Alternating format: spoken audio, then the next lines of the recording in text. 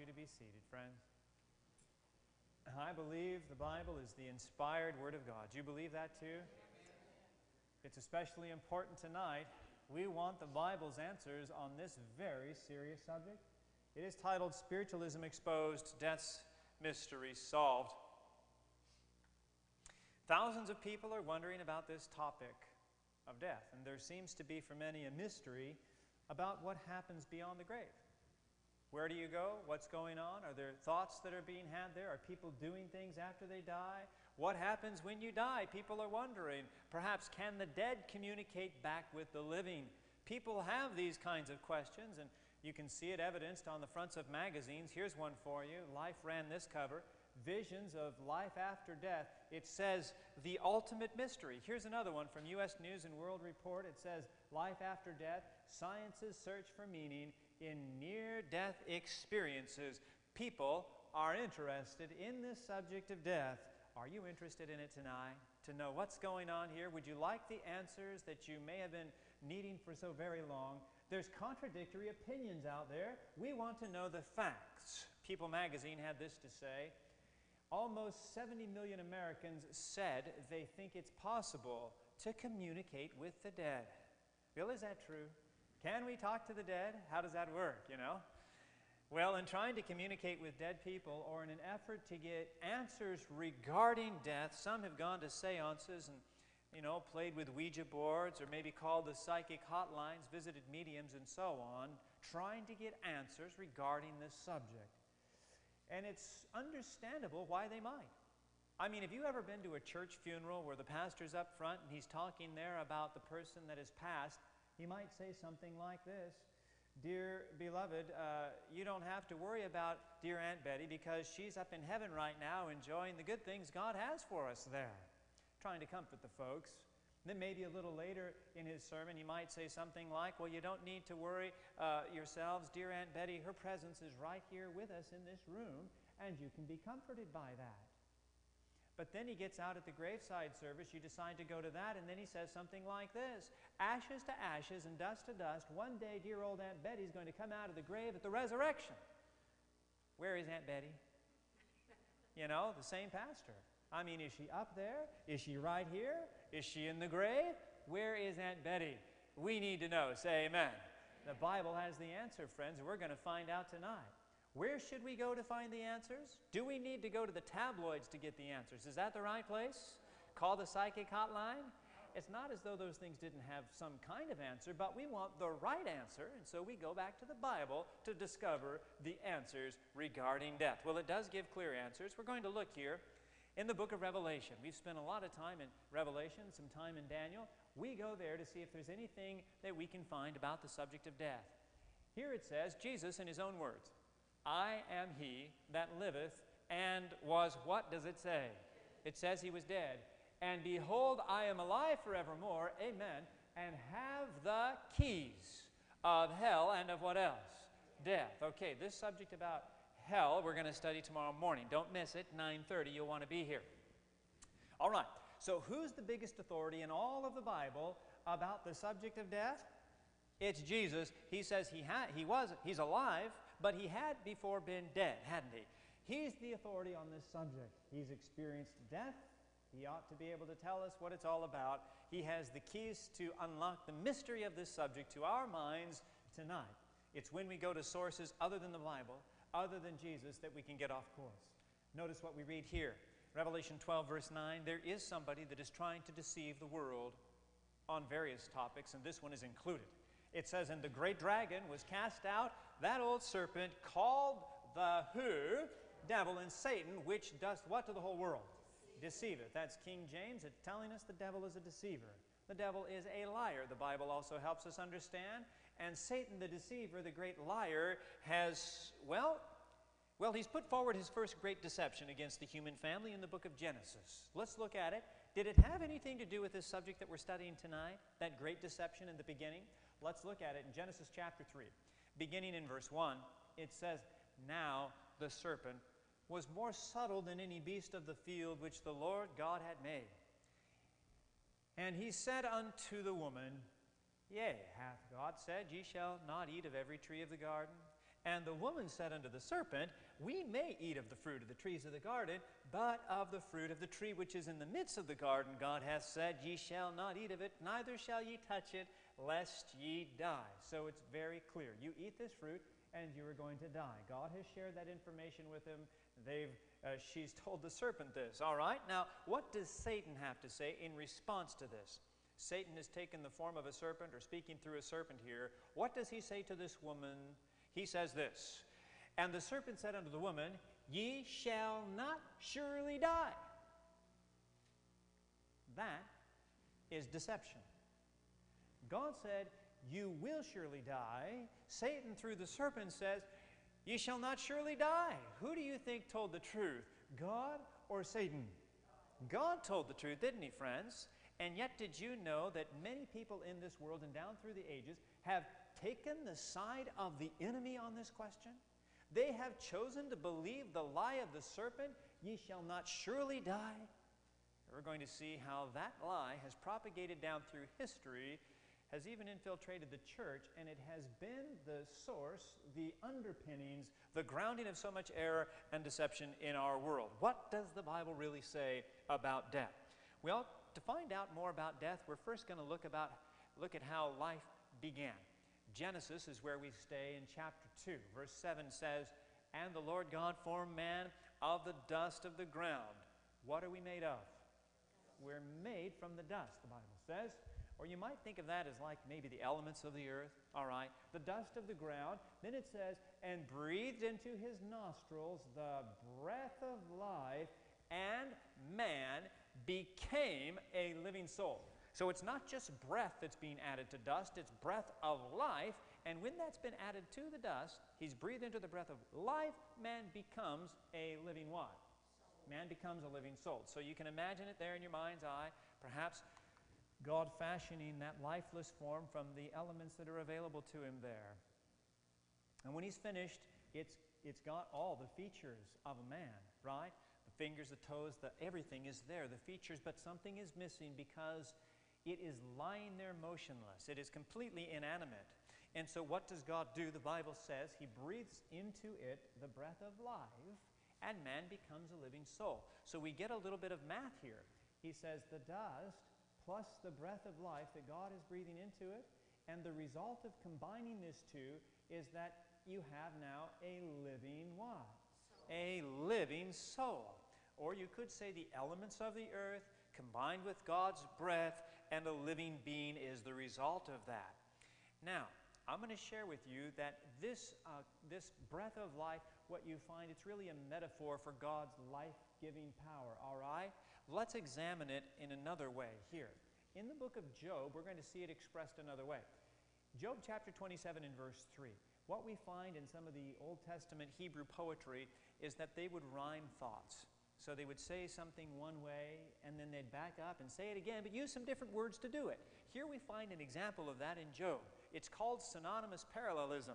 The first time he says it, all the while my breath is in me. That's one way to say it. Now he's going to back up and he's going to say it again. It says, and the Spirit of God is in my nostrils. You see that there? So you've got the breath is in me, and the Spirit of God is in his nostrils. Now, where did God breathe when man was formed? It says he breathed into his what? The breath of life. Breathed into his nostrils the breath of life. Here you've got the breath is in me. Here you've got Spirit of God.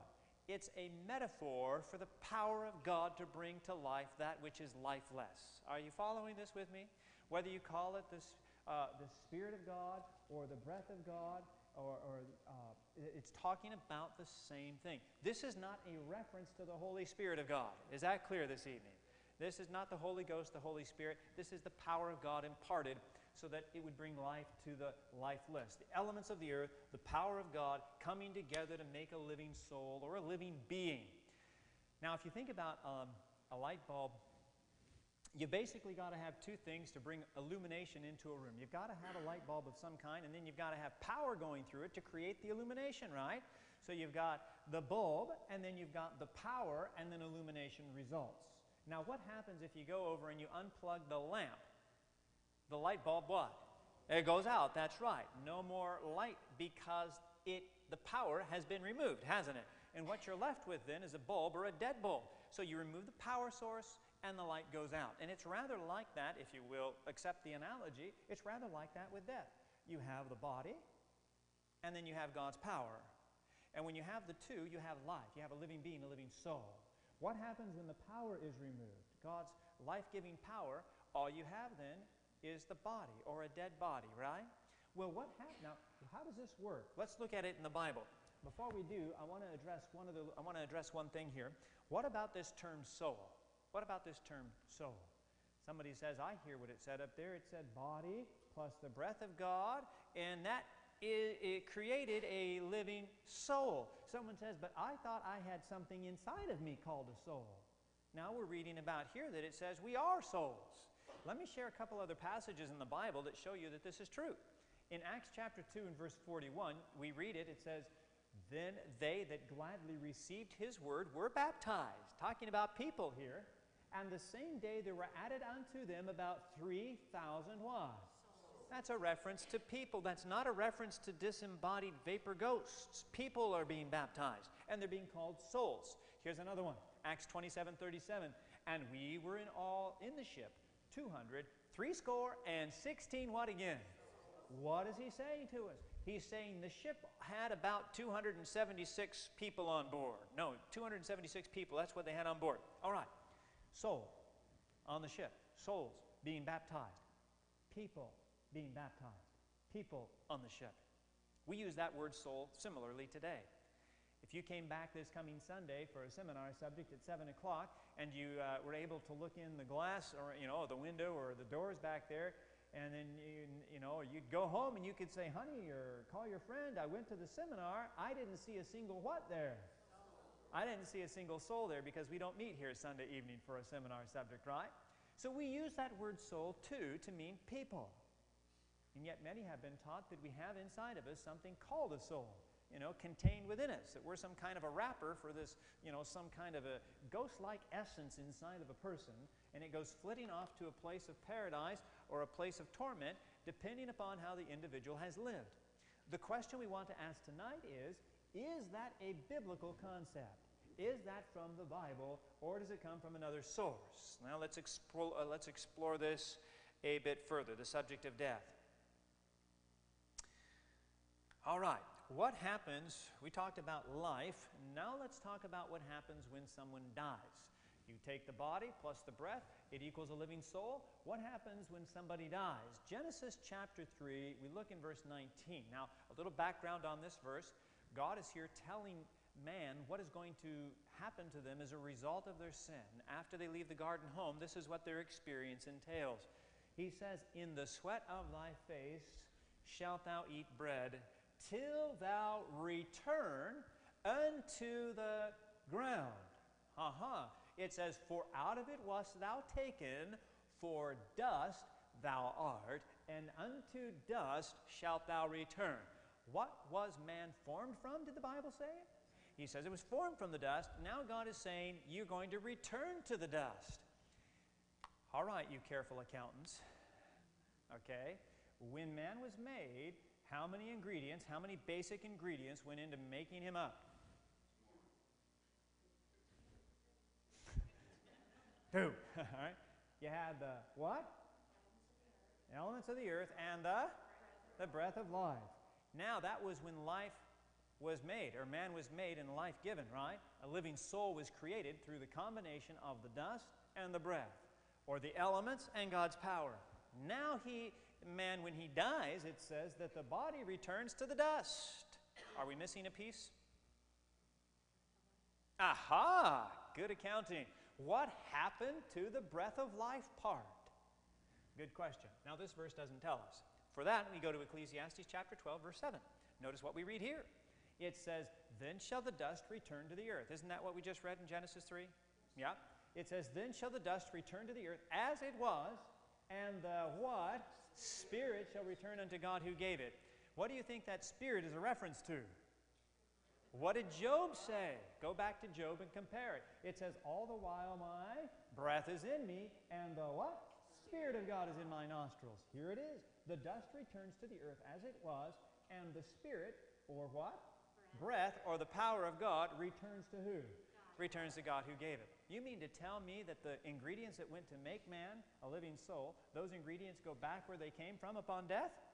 Is that what the Bible says, yes or no? That is what the Bible says. So those two building blocks, they go back to where they came from, all right? God's power returns to him. The body returns back to the dust. Psalms 146, verse 3 and 4. Is there more in the Bible to support this? It says, put not your trust in princes, nor in the Son of Man, in whom there is no help. His breath goeth forth. That's just another way of saying God's power is returning to him. It says, he returneth to his where? His earth. That's the body going back to the dust. Same thing as Genesis 3. Same thing as Ecclesiastes. It says he returneth to his earth. Now look at this. It adds. It says, in that very day, his thoughts what? Is there any thinking going on in the grave? Is there any thought process going on after death? Not if you believe the Bible. It says, in that very day, his thoughts perish. So when a person dies, the breath of life leaves, returns to God, the body returns to the dust. Basically, you find death is creation in reverse. And there's no thoughts after death. All right. Now, that might still cause someone to ask the question, I hear what you're saying. That is what the Bible says. I'm reading it for myself. I still wonder, though, about the soul, because that's what I've been taught, is that there's something inside of me called a soul. Now, when I die, that it up or down, depending on how a person's lived. And you want to know something? Books talk about that, I'm sure. Movies present it, don't they? Preachers preach it. The question still remains, where do we get our truth from tonight? From the Word of God. Is it written in here? That's the question for the Bible student.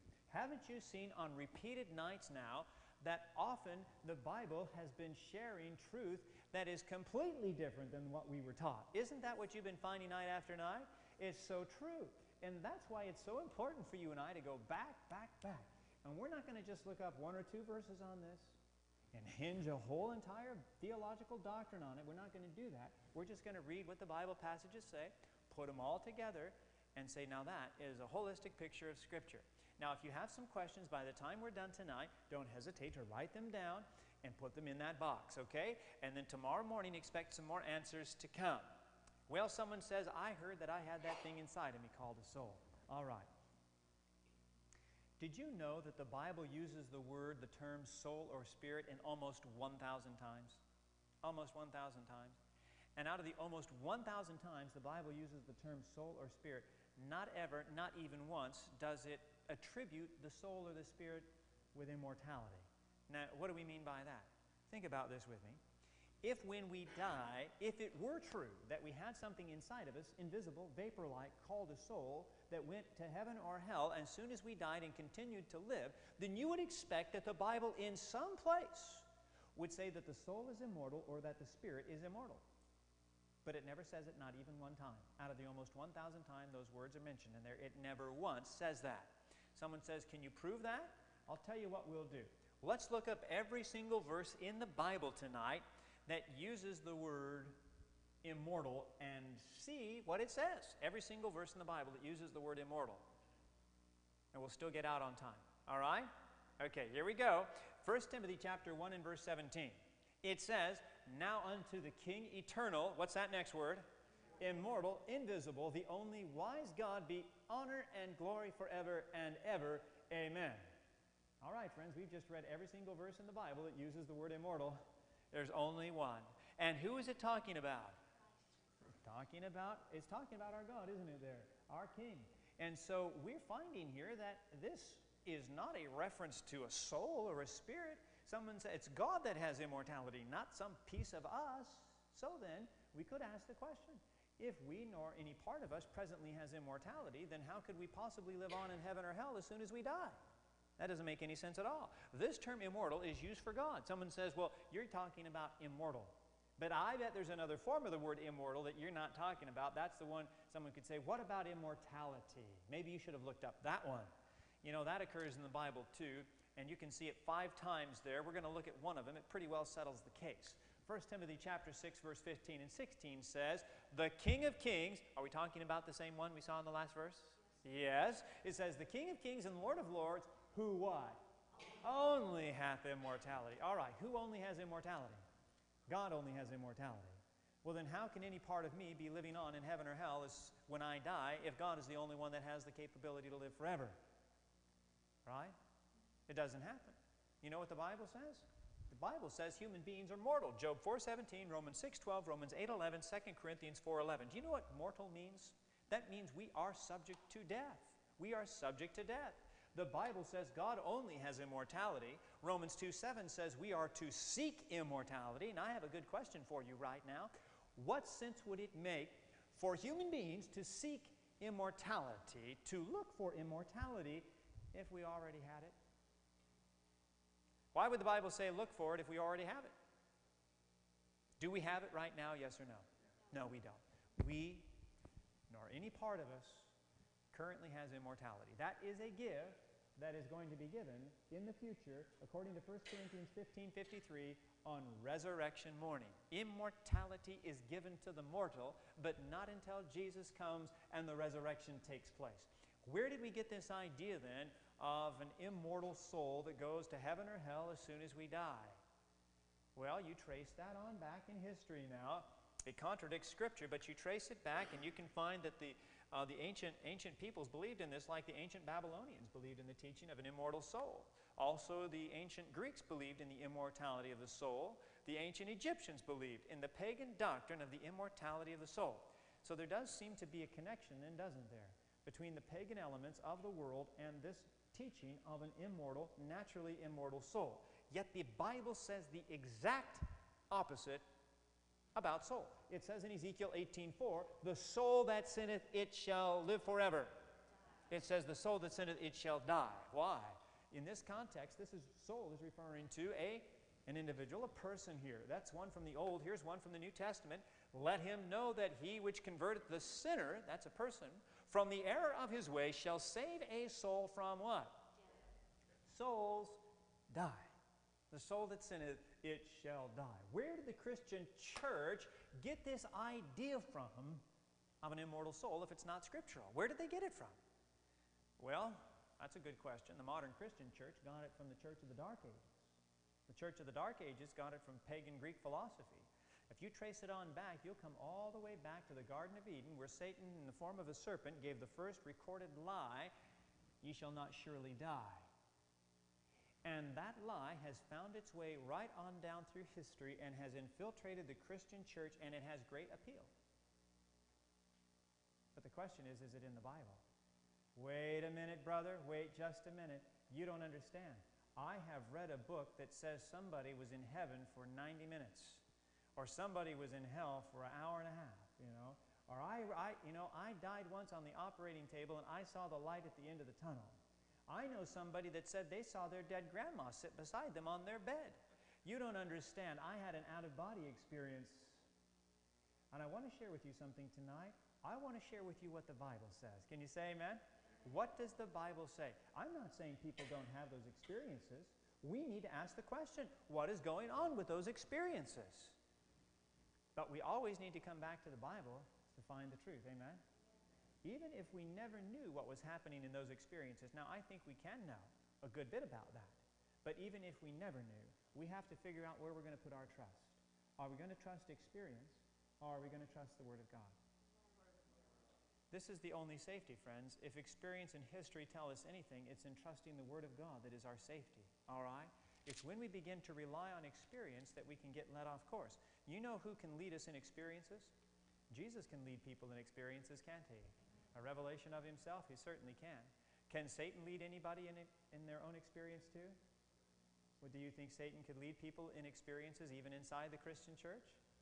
If they were open to it, certainly he could. Why wouldn't he? I mean, that would be the best plan of all, wouldn't it? If he could find a way to get into the church, well, that would be something.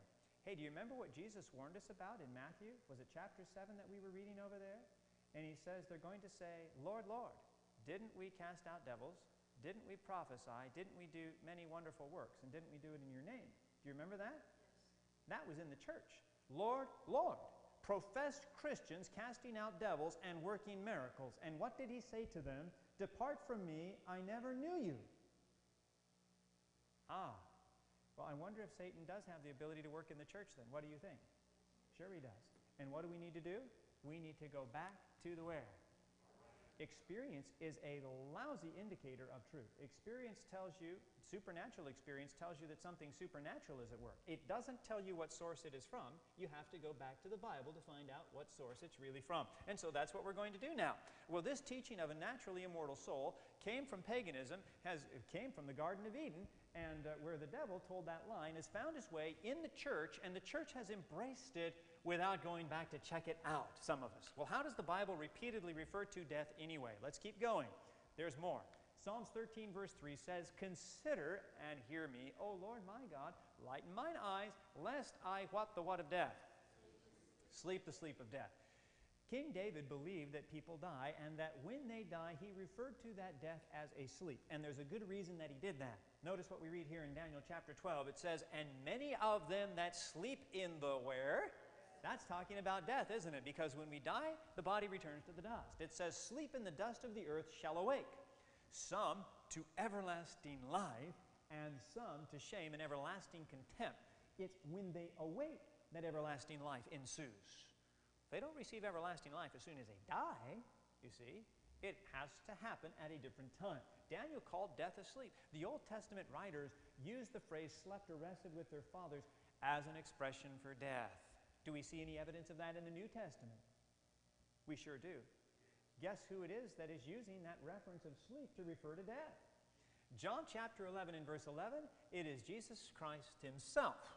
Notice what we read. Now, in this chapter, it contains the story of one of Jesus' closest earthly friends. His name was Lazarus.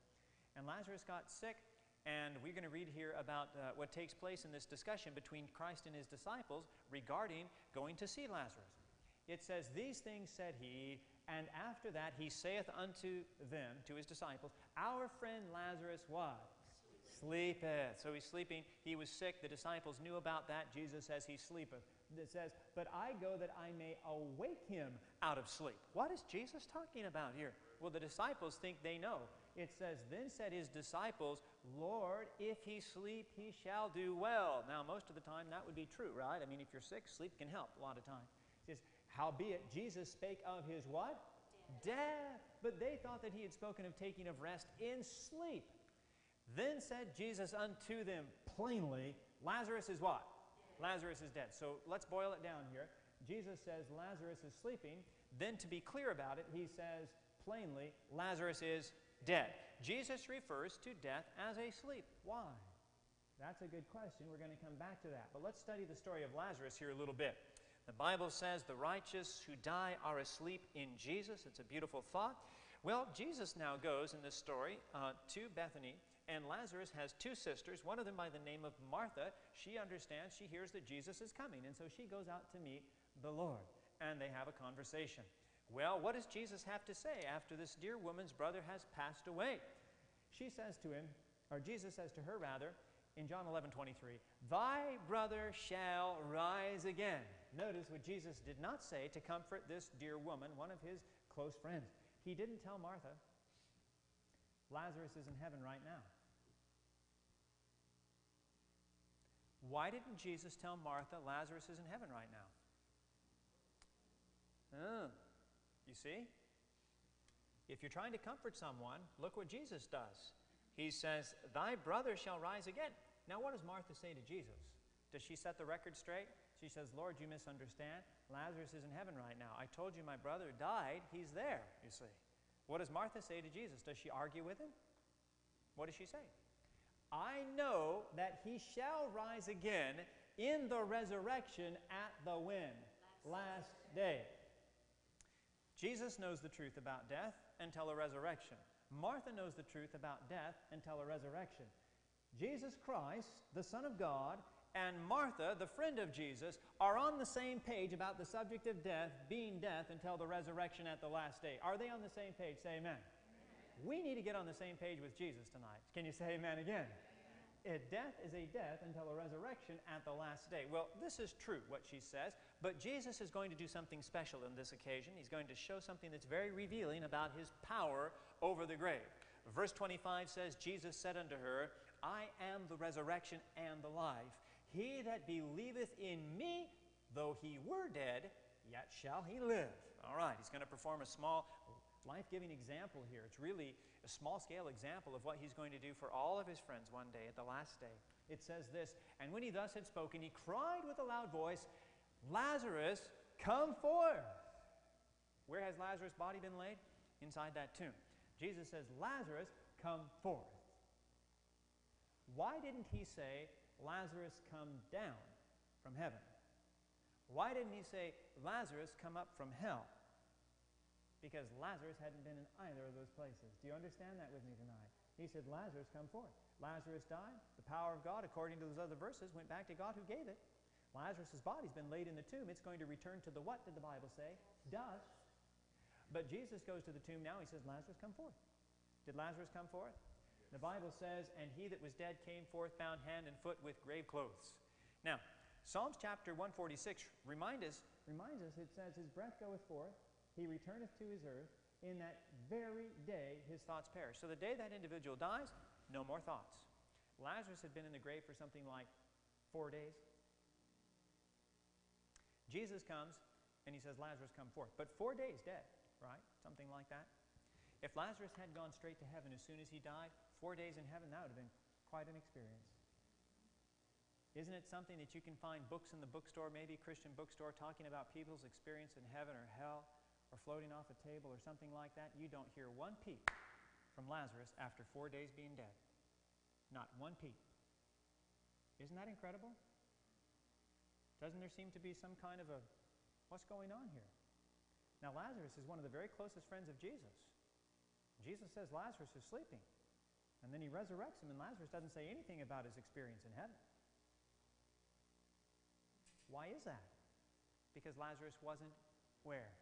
In heaven. What happened to Lazarus' thoughts when he died? In that very day, what happened to his thoughts? His thoughts perished. Friends, we got to choose who we're going to trust. Are we going to believe some novel in a bookstore? And I'm not saying they didn't experience something. I'm just saying, what are you going to believe about the subject of death? Some book at a bookstore or the Word of God?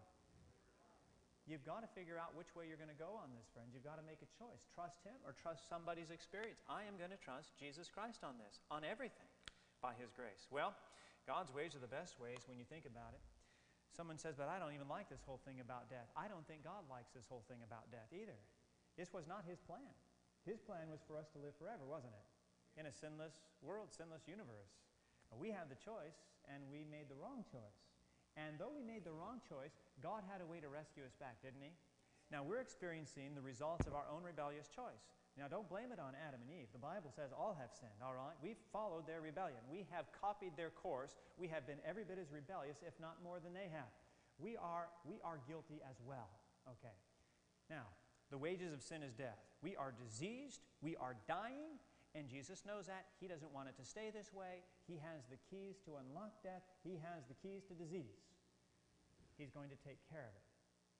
But in the meantime, until he finally does, and there's a reason why it hasn't happened yet. There are reasons for that. But until he does the very best thing he can as it relates to death. When a person dies, they don't go somewhere up or down. He says, "The breath returns to me. I know just exactly who they are. I'll take care of putting it back together. You trust me, all right?" The body goes to the grave, it returns to the dust. It's no problem. At the resurrection, he brings them forth. You want to know what the passing of time is like, maybe, for someone in death? You could liken it to a blink of an eye, maybe, all right? The snap of a finger. Have you ever gone to sleep one night and your sleep was so deep and so, what's the word I'm looking for? Well, yeah, the passing of time would seem instantaneous. Now, sometimes we don't get that kind of sleep very often. But if you ever slept, maybe 6, 8 hours, and you close your eyes, you open your eyes, and passing of time is just like that, right? When that happens, imagine death being something like that. I mean, the passing of time could be 1 year, 2 years, 10 years, 100 years. If it was 10,000 years, it would be the same. It's the blink of an eye. You close your eyes in death, you open them, it's the resurrection. Now, that's amazing. Now, the Lord did not create death, but while it's here, he's doing the best thing he can. Can you imagine what it would be like if a dear mother would die, passed away, and left her children here, and she went straight to heaven? Would heaven really be heaven for her, looking down here and seeing what her children are experiencing? No. I mean, she's up there for, all those decades, and hundreds of years maybe, watching her children and their grandchildren all the way down. What a horrendous view. As she watches this child make poor choices, that one goes off to some military thing, gets both legs blown off in a roadside bomb. This person and other children, and then the grandchildren, get it messed up with drug abuse and things like, what a mess. What a mess. You know what God does? When a person dies, they close their eyes and sleep. The death of sleep. And it seems instantaneous. And the resurrection takes place. All right? It's the best thing, isn't it? God knows what to do the best that He can in the middle of this mess that you and I have participated in. Well, where do the dead go when they die then? Jeremiah chapter 5, verse 28 and 29. You already know the answer, but it says, "Marvel not at this, for the hour is coming." That's future, in the which how many? All. Come on now, how many? All that are in the where? Graves, that's where they are, shall hear His voice, just like Lazarus heard the voice of Jesus calling him forth. It says, "And shall come forth they that have done good unto the resurrection of life." Now, I'm going to tell you right now, that is the first resurrection. Why'd you say first? Because it says, "And they that have done evil unto the resurrection of damnation." That is a second resurrection. We're going to study those two resurrections when we study the millennium on a night to come, all right? Don't miss that subject. Two individual ones there. You know what the great reformer Martin Luther had to say on this? You heard of Martin Luther? All right, notice what he says. "We shall sleep until He comes and knocks on the little grave and says, 'Dr. Martin, get up. Then I shall rise in a moment and be happy with Him forever.'" Did Martin Luther know the truth about death as asleep until the resurrection? He sure did, friends. That's the way the Bible teaches it. Ecclesiastes 9, 5, 6, and 10, there's more. It says, "For the living know that they shall die, but the dead know not." How much do the dead know? Do you believe what the Bible says tonight? The dead know nothing. It says, "Neither have they any more a reward, for the memory of them is forgotten. Also their love and their hatred and their envy is now perished. Neither have they any more a portion forever in anything that is done under the sun." Now that's going to change when Christ comes, all right, in the resurrection. But not until that time, they do nothing. "For there is no work, nor device, nor knowledge, nor wisdom in the grave whither thou goest." Is that clear tonight? Amen? All right, that's clear. No knowledge where you're going, no wisdom there. Based on everything we've studied right now, if I were to ask you a question, say, how many people, based on all we've learned tonight, how many people are in heaven right now? Now, you might, the first answer you might say is no, but that's a trick question. That's a trick question. How many people are in heaven right now that have lived on earth? Well, there are those that actually are in heaven. You see, if you left here tonight without knowing what the Bible says on this, what we've been studying is the general teaching about death from the Bible. But the Bible does show us there are a handful of exceptions to this general study. What do we mean by that? Do you remember a man by the name of Enoch in the Bible? Yes. The Bible says that he was not, for God took him. That's over there in Genesis chapter 5. What about this man? Elijah. Did Elijah go to heaven without seeing death? He sure did, in a fiery chariot. Enoch is in heaven. Elijah is in heaven. Now, the Bible may not be quite as explicit about Moses, but there is good indication that he is there as well. In Jude verse 9, you read about Michael contending, if you like, arguing with the devil over the body of Moses. Now, Moses did experience death, but do you remember when Jesus was with three of his disciples on what we call the Mount of Transfiguration? And who was with Jesus up there? You had Elijah, and who else? Moses is there. Moses is in heaven tonight. So there are some biblical exceptions to the general teaching, and I want you to know that tonight, because you could leave here and somebody could say, but Elijah and Enoch and Moses are there, that means everybody goes to heaven. No, the general teaching is the people are in the graves waiting for the resurrection, and there are a few handful of exceptions there. And you need to know about that, all right? Well, why did we study all this? This subject tonight is titled Spiritualism Exposed, Death's Mystery Sum. Well, the Bible has just solved the mystery of death for us tonight. What about that other piece? What about spiritualism? What we've studied here tonight is going to help us now to expose one of the greatest deceptions that the devil has been using in this world to reach people's minds to lead them away from God's Word. We're going to study about spiritualism or spiritism. Have you heard of Shirley MacLaine? Time magazine some time ago. What about those like Shirley MacLaine who claim that they have the ability to talk with the dead or channel with spirit beings, I should say? What do we say about them? Are they communicating with spirit beings? If death is the end, how can they be communicating with dead people if death is the end? All right, they can't be, right, if we understand what the Bible says. Now we know the principles about death from Scripture. We're going to study a little bit about the principles of spiritualism and what it's based on. We're going to read these two principles from a work by J. Arthur Hill called Spiritism, History, Phenomena, and Doctrine. This one's on page 25. Claim number 1, principle 1 of spiritualism is this. Spiritism claims the dead are not dead. Quote, there is no death in the graveyard. I have frequent talks with the dead. Now that's what spiritualists would believe in, okay? Point number 2, from the same book, same page, Spiritism claims the dead communicate with the living. The fundamental principle of Spiritism is that human beings survive bodily death and that occasionally under conditions not yet fully understood, we can communicate with those who have gone before. So do you see the claim here? The Bible says the dead know nothing, the dead praise not the Lord, there is no knowledge, wisdom, and so forth in the grave whither thou goest. No thoughts, in that very day their thoughts do perish. All that are in the grave. Isn't that what we've studied so far tonight? Say amen.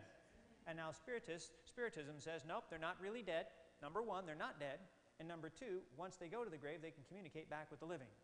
All right.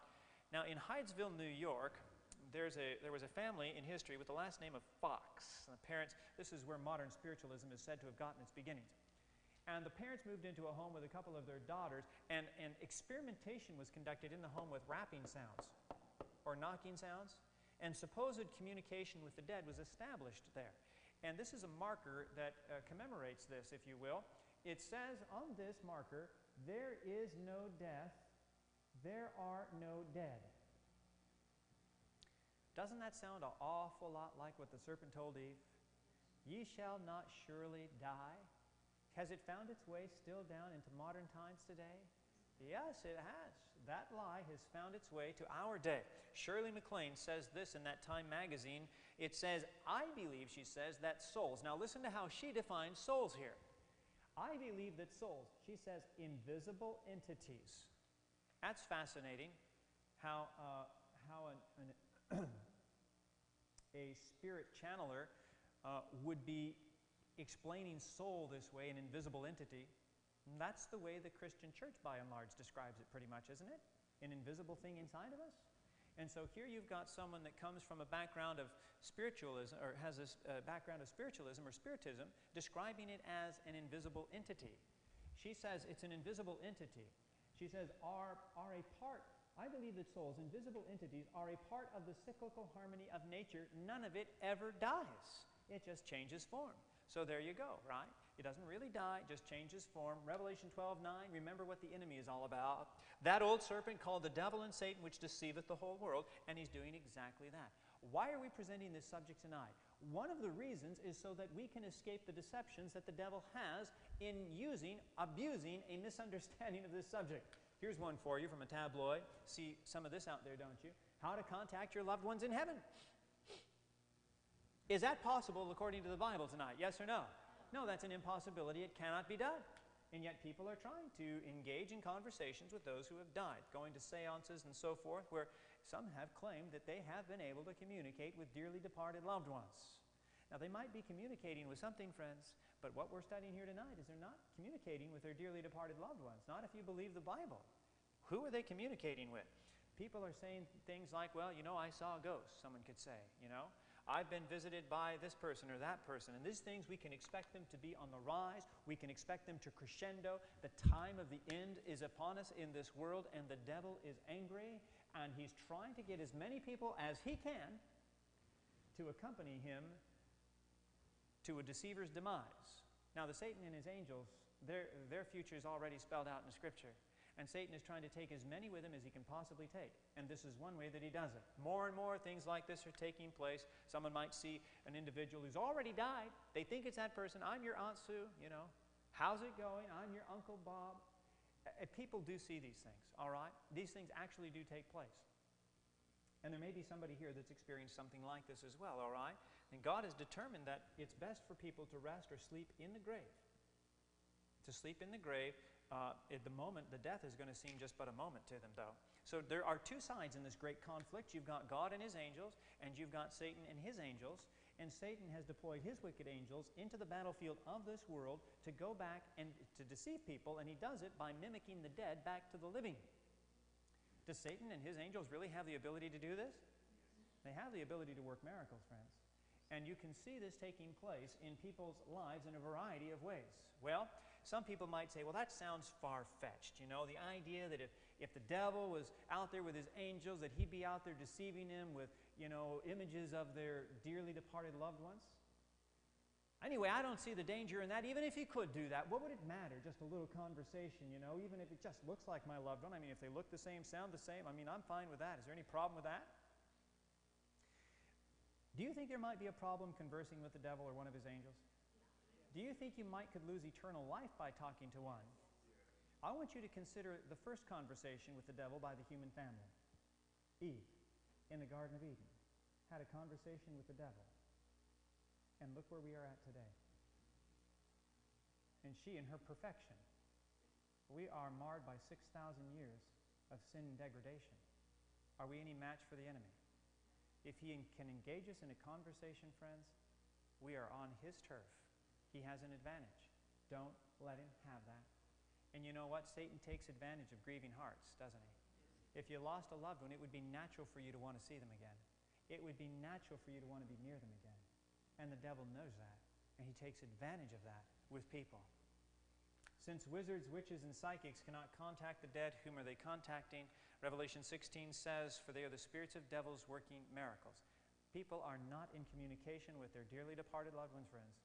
If they're in communication with something, because we know the dead know nothing, and in that very day their thoughts perish, we know that they have to be in communication with sly, deceptive, miracle-working demons. The Bible says they're the spirits of devils working miracles. Many people are following this experience. 1 Timothy chapter 4, verse 1 helps us understand where the real danger is once again. It says, now the Spirit speaketh expressly that in the what times? Latter times. That's us today, isn't it? In the latter times, some shall depart from the faith. Is it a wise idea to depart from the faith? Yes or no? That would be unwise. The safety is staying with the faith. No, but some are departing from the faith in the latter times. What reason could they give for that foolish course? It says, giving heed to seducing spirits, and doctrines of who? Devils. Where are they learning the doctrines of devils from? From the devils. Talking to the devils is one way to learn the doctrines. All right? If we begin to dialogue with Satan in any form, friends, we are in danger. Well, let's look at some more here. I'm going to mention this, and some of you are not experiencing this, and that is fine. But it's worth mentioning that in some homes, people are experiencing some things that are sort of different, odd things taking place in the house. If it's not happened to you, you may have heard of it, though. People have had experiences with furniture moving around in the house. Nobody's moving it, but the furniture moves. And the radio, turning on and off by itself. Things going bump in the night, shrieks, unexplainable things like that. And if you have those things going on in the home, you should do a little inventory and just ask yourself now, do I have anything in my home that would be a tool of the devil that he could use to try and engage me here in my home, to enter into a dialogue with him? Do I have something like a Ouija board? Isn't that just an innocent game? No, it's not an innocent game. It has a purpose. The devil uses that. What about the magic 8-ball or Dungeons and Dragons? What about the amulets or tarot cards, tea leaves, things like that? Should those be in the home of the Christian? They don't belong in the home of a Christian. There's other things to ask yourself about too, though, all right? That's not an exhaustive list. But pray about it and say, Lord, is there anything in my home that is inviting the presence of the enemy here? They're introductory tools. We want to get them out of the house. You take them out to the burn pile, light them on fire, all right? Have I been to see a psychic lately or a medium? Have I called the psychic hotline? Those kinds of things, we want to leave those out of our lives completely. And I tell you what, I'm not a big fan of this idea of having a pastor come to your house and sprinkle some kind of special water on your house and do some kind of exorcism. I think that is a bad idea. Because somehow it seems to me that man would maybe think that they have the power over the devils. And often it's kind of, but what we really want to do is make the home a very unfriendly place for the devil. You know what's unfriendly to the devil? Reading your Bible. You know what's unfriendly to the devil? Singing praises to the King. Do you think the wicked angels and the devil are going to want to stick around hearing those beautiful songs sung to the king? No, they don't want to hear that. Reading Scripture, memorizing Scripture, having open family worship in the home, Bible study, that space, that place, it becomes very unfriendly to the enemy, friends. You don't need to have an exorcism. We need to have a invitation of God and His presence into our homes through these means, all right? Okay. So, if any of you want to talk about those things, if you're experiencing them, that's fine. You can talk with myself or Pastor David. We'll be willing to speak with you about those things. But just get rid of them, clean them out of the house. No reason to have them any longer. Shifting gears a little bit, 1 Corinthians says this in chapter 15, "But now is Christ risen from the dead and become the first fruits of them that slept." Talking about death. "For since by man came death, by man came also the resurrection of the dead. For as in Adam all die, even so in Christ shall all be made alive." When is that going to happen? Listen, it says, "But every man in his own order, Christ the first fruits." I want to know when they're going to be made alive. "Christ the first fruits, afterward they that are Christ's as soon as they die." You mean to tell me they've got to wait to be made alive until Christ comes again? This idea that they're made alive right now as soon as they die is simply not biblical. They're waiting to be made alive when Jesus comes again. Has Jesus come yet? Have they been made alive yet? No. This is the general teaching. Now again, there's a handful of exceptions, but this generally is true for everybody, most everybody. John chapter 5, 28 and 29 says, "All that are in the grave shall hear His voice." So you've got all in the graves hearing His voice, and shall come forth. And then you read in John 6:39, "And this is the Father's will which hath sent me, that of all which He hath given me, I should lose nothing, but should raise it up again." When is He going to raise it up? At the last day, it says. What else does it say? Verse 40 says, "And this is the will of Him that sent me, that every one which seeth the Son and believeth on Him may have everlasting life, and I will raise him up." When does it say?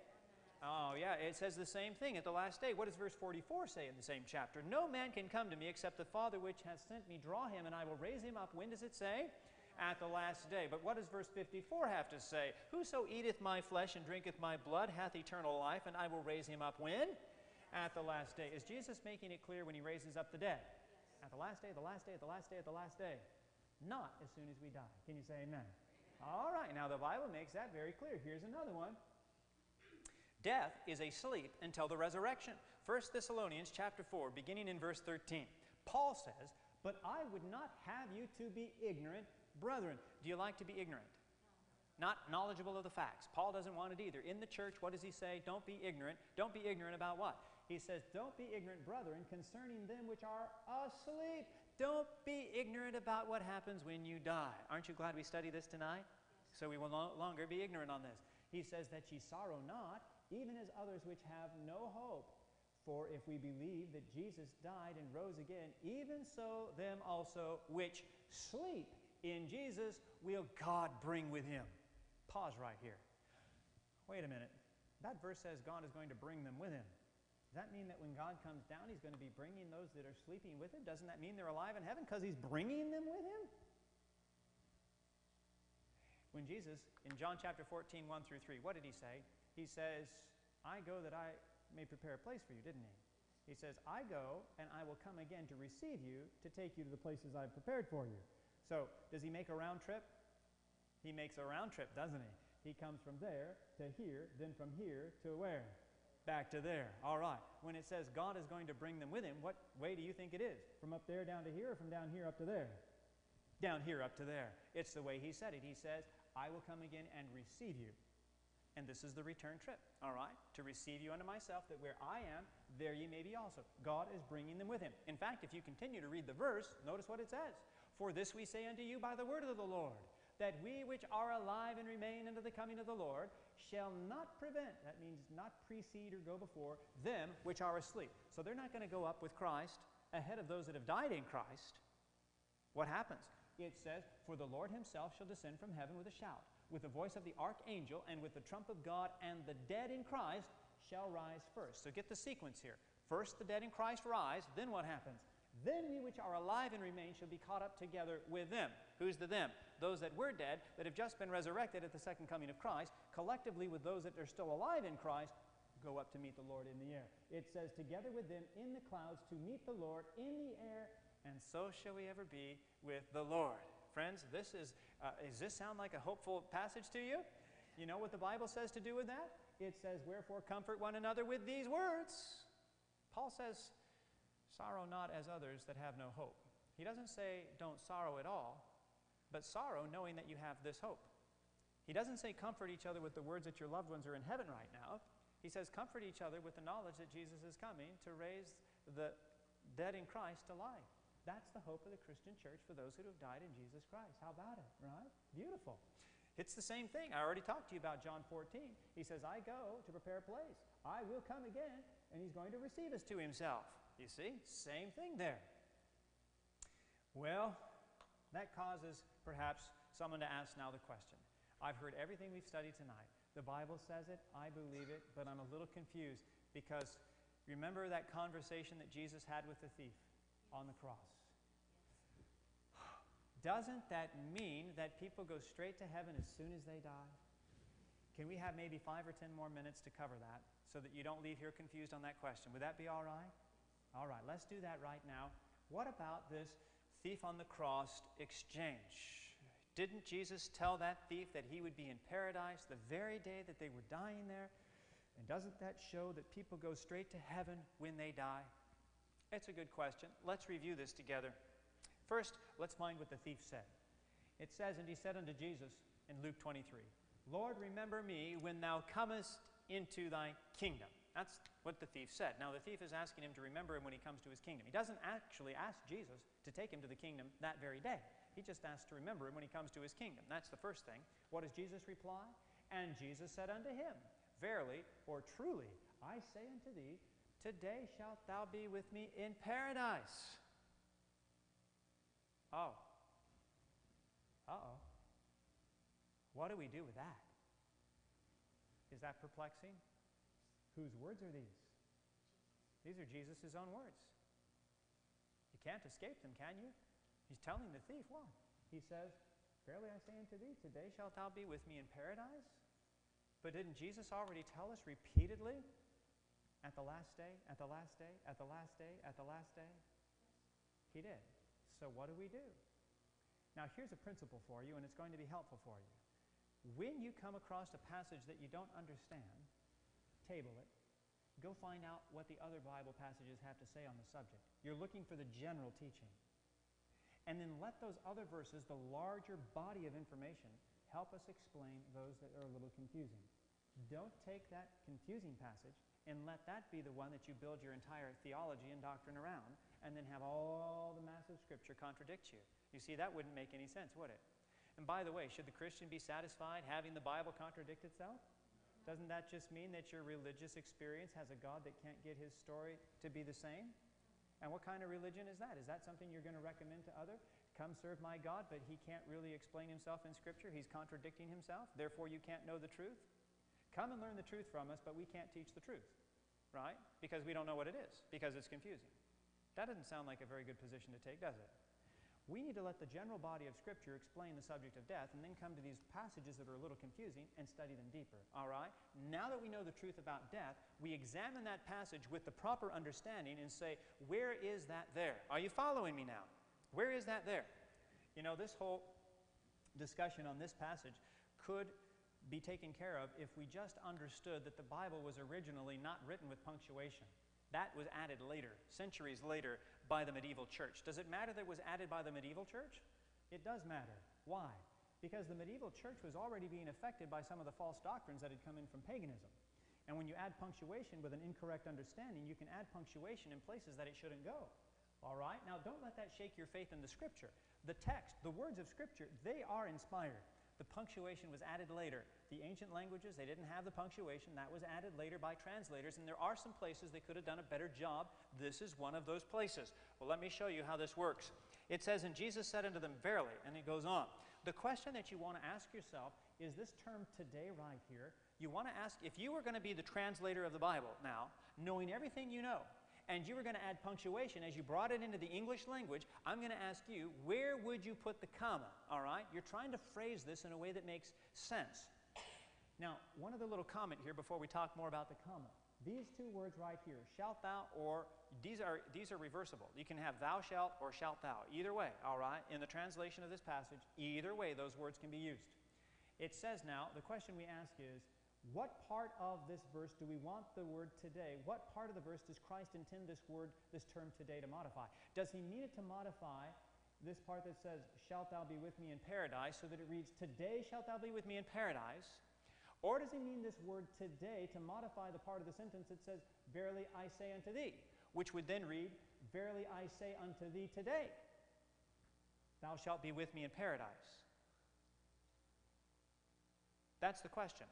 Now, if you were translating the Bible and you came to that and there was no punctuation, where would you put the comma? Would you put it before the word today, or would you put it after the word today? Knowing everything you've studied from the Bible, where would you put it, translators?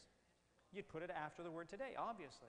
But they put it before the word today, and it's created a lot of confusion. But we needn't be confused on that.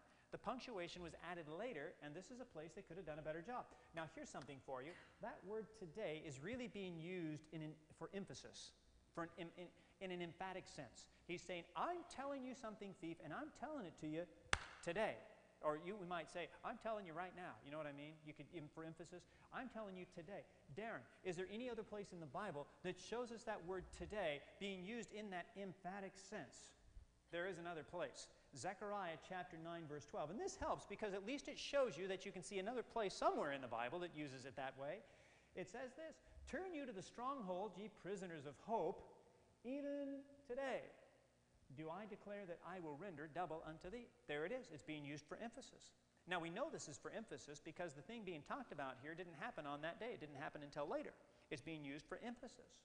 All right, punctuation can make a big, big difference. I'm going to show you another place where punctuation can make a big, big difference in the Bible too. How many here have ever heard of the Bible teaching of sick handkerchiefs? Sick handkerchiefs. Something you'd have in your pocket or your purse. How many of you have heard of that? Nobody here believes in the Bible doctrine of sick handkerchiefs? It's in the Bible. Can I show you? Okay, here we go, Bible students. Acts 19, verse 12. Here's the verse. It says, so that from his body, now you've heard of sick people, sick animals. I'm asking you if you've heard of sick handkerchiefs. It says, so that from his body were brought unto the what? Sick handkerchiefs. I told you, the sick handkerchiefs now. Brought unto him, unto the sick handkerchiefs or aprons, and the diseases departed from them, and the evil spirits went out of them. All right, there's the Bible teaching for sick handkerchiefs. I guess we got to add that one to the list of new teaching, don't we? I learned about, at the seminar, I learned about this, and I learned about their sick handkerchiefs. See? That doesn't read just like it should, does it? If you were a translator of the Bible, what would you have added there? You would have added a comma, wouldn't you? How would that read if you had added it? It would have read, so that from his body were brought unto the sick, comma, handkerchiefs or aprons, comma, and the diseases. Okay, do you see what's happening there? And when you leave punctuation out, things can read a little bit oddly. This is another place where it could have been done better. Punctuation was added later. The text of Scripture, friends, that's inspired, okay? And in most cases, the punctuation is done very good. But there are some places where there is some bit of confusion there. This is another one right there. Well, how do you know where the comma is supposed to go definitely for sure? That's a good question. How do we know? Could go before the word today, could come after the word today. How do we know that it's supposed to come after the word today? Basically, you've got three reasons. One of them we've already touched on. Christ has already shared in Scripture that Scriptures cannot be broken. You're not going to have passage. Tell the dead know nothing. The dead praise not the Lord. No thoughts in the grave. Whither you go, you stay there until the last days of the resurrection. You're not going to have all those passages saying all of that, and one verse come over here and topple all of that teaching. It doesn't work that way. It doesn't work like that. That's reason number one. You know the comma has to come after the word today. Reason number two, we've already talked about as well. The thief didn't even ask to go to paradise that day. He said, remember me when you come into your kingdom. Do we have similar language in the Lord's Prayer? You know? Our Father which art in heaven, hallowed be thy name. Thy kingdom come. Future recognition of something there with the kingdom, right?